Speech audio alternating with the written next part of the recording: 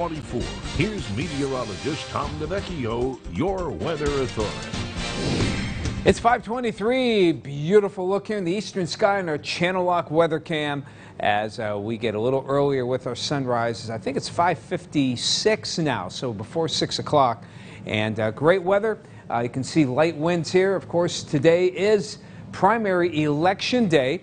And no weather excuses for not going to the polls here. Looking good, dry, and a little warmer for today. We're going to keep that warmth into tomorrow. Should still be able to break 80 for many of us tomorrow.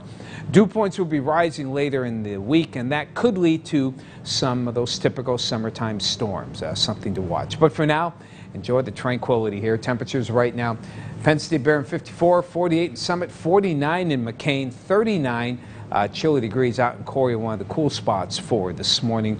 We have 41 at Canada Lake, 42 in Sagertown. Mikey reporting some clear skies, and out toward Conneaut Lake, 45 degrees. Bill reporting that and those clear skies.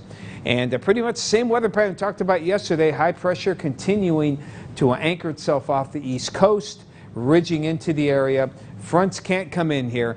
Lake breeze will kick in, but the air too dry to set off any kind of precipitation today and into tomorrow.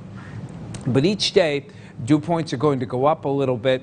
Again, Wednesday, not too bad, but by Thursday, we're thinking there might be a couple of showers and storms that might sneak in on the backside. That's something that we'll have to watch.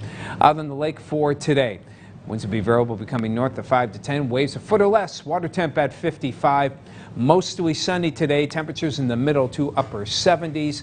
And from your weather authority, breaking 80 for tomorrow and lower to mid 80s for the rest of the week. You can't rule out a chance of scattered storms, really just about any day Thursday right on into the weekend. Key word, though, is scattered. A little better chances on Monday.